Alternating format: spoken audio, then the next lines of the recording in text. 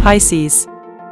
The transit Mars is encouraging introspection and spiritual growth as it moves through the 12th house of spirituality. You will have intense emotional experiences and internal conflicts.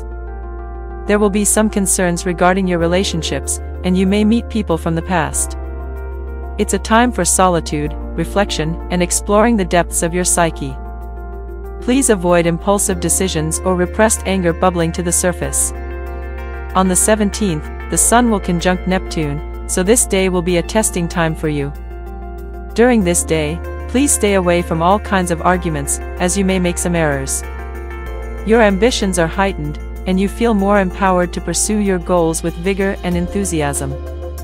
This is a very good time to make some long-term plans for your personal and professional lives.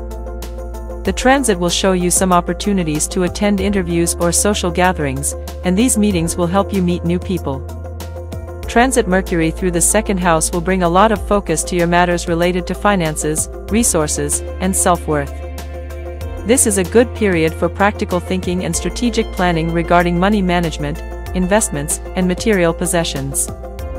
There will be a lot of negotiations or discussions about financial matters, budgeting, seeking new sources of income, or evaluating your values and priorities.